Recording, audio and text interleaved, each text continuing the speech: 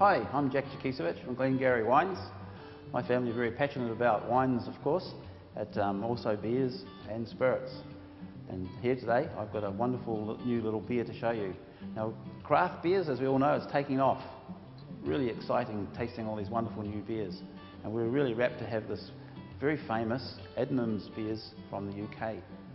The site where the brewery is first known to have brewed back there in 1345. It's hard to put your head around that one.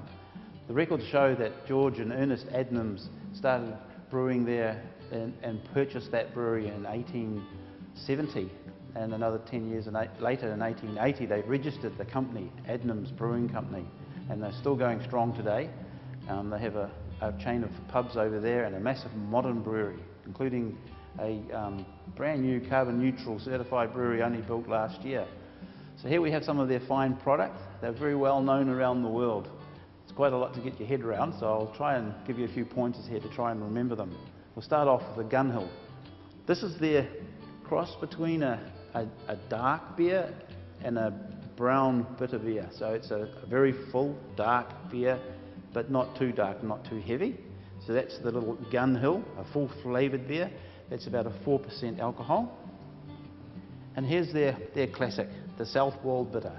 They hail from Southwold, and this is their lovely copper-coloured bitter beer. And moving on, we have this Ghost Ship beer. Now this is a very, very interesting little take. They've named this one after some of the most haunted pubs in the most haunted village that they found. And it's got a very, very citrusy flavour from the American hops used in this one. So it's a very interesting light little beer. And for those that like a wheat flavoured beer, we have the Adnams Explorer. And here we have a lighter blonde style of beer, which has a little bit of wheat in there as well as the traditional malted barleys. And one of the most commonly known, or one of the most famous of the Adnams beers is their Broadside. Now this one is a gold medal winning beer. In fact, it's not the only gold medal winning beer. I've probably picked up a few medals here, but the bitter is very renowned for gold medal winning as well. So the Adnams Broadside, what's it all about? This is a red ale. It's rich and fruity. It's got some very, very malty fruitcake flavours in there. It's a very, very serious beer, very, very enjoyable. One I've really enjoyed myself. It's a 6.3%. This style of beer needs a little bit more alcohol in there to carry it through. So the Broadside, and you can see the beautiful little ship on there up close. That will help you recognise that one. Look out for that one. If you want to try one of these for an initial taste, that's the one to start with. And right on the end here, we have the Innovation. Quite a different looking package. And the reason why it's called an Innovation, this beer is a take on the American Pale Ale style.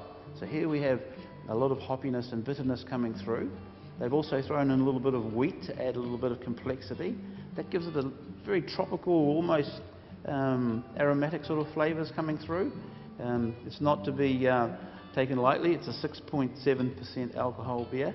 Very, very good. It was one of my favourites when I first tried them, but I think I've moved more towards this one now. So the Innovation, it's an APA style, American Pale Ale style. So well worth trying.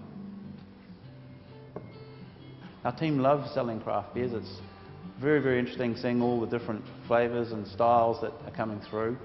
You can grab one or two, try one here and there, find your favourite, have a chat to the team about which ones you like, and they might find another one that's similar. They go exceptionally well with foods and with dinner. That's an exciting thing about craft beers that people are finding. So experiment with them. You know, the rich, full Broadsides with your bangers and mash. A nice little APA here, maybe to add as an appetizer at the beginning of the meal. But it's a whole new world of craft beers that we're exploring. So come in and enjoy some lovely craft beers at Glengarry's. Thank you.